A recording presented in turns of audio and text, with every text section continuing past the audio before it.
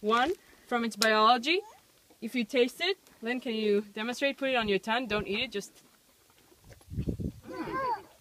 Salty, very salty. Super salty.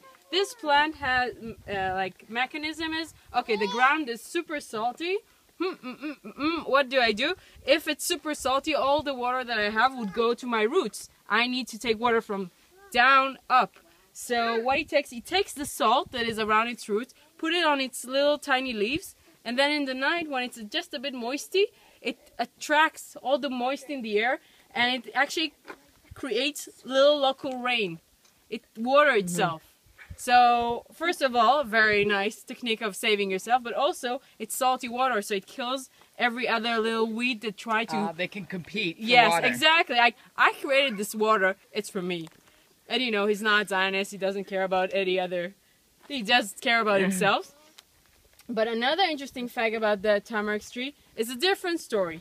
And that's the story when I tell kids when they want to be really rich. And I want to show them that they also can be inspired by plants, how they could be rich, maybe in the future, or maybe change the universe in some way. The universe, yes. The entire universe. Yeah, no, that starts with the world. So I want to tell you a story about a research that I just met a few years ago, the researchers, and they were talking about biodiesel. You know, biodiesel is supposed to be one of the solutions to the fact that we don't have enough fuel in the world. The people that have fuel are the bad guys with a lot of power and different opinions about us, how the world should be run. And some of the solutions to maybe world peace would be different alternative energies. It could be from the sun, wind, so on. And some of the solutions came from biodiesel. What's the problem with biodiesel today? It's bullshit. It's like cornfields. Yeah. I can eat this corn. I can drink the water that's been watered with. It doesn't make sense to take something that you can eat, the resources that you can drink, and then drive on it. Doesn't make sense. So Israelis came up with this thinking, okay, we want something that could grow on shitty land that you can't grow anything else. I want to use sewage water or really salty water, or some water that I can't use for drinking or anything else. And I'm Israeli, I'm impatient, I wanted to make it fast. Okay? So they some of them consulted, you know, people who know this plants that live in the desert, and they came up with this tamarisk. They did experiments in the Arava, and they realized that by planting it on area that is super salty, you can't grow anything else in southern Arava, and watering it with salty water, it grows to 15 feet in 6 months.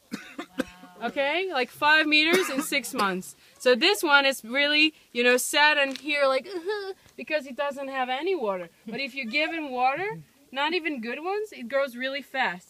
So technically, maybe this tamarisk could be the next solution. But the point is not the tamarisk, it's the fact that when you hike and you travel and you've been... A solution to fuel, alternative energies, and so on, because you create biodiesel from it. So that's what they're working on University of Tel Aviv. But what I'm saying is, I want, when people are hiking, to go later on and realize that this hike wasn't only pure fun or challenging or whatever, it opened their brain to creativity. When I need to think about a solution in economics, in physics, in many things, I can give you, like, stick with me for a week and I will give you all kinds of business models that you see in the nature. If you come with a large background, with a different creative ideas, you can do something that somebody that sits in a computer room all day long can't think of.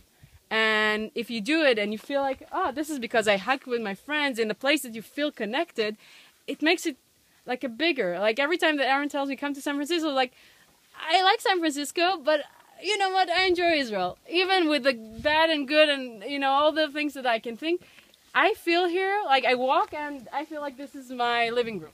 Like even though I haven't been here for a long time, I feel, you know, I feel home. We've come up with a few new ideas. Okay.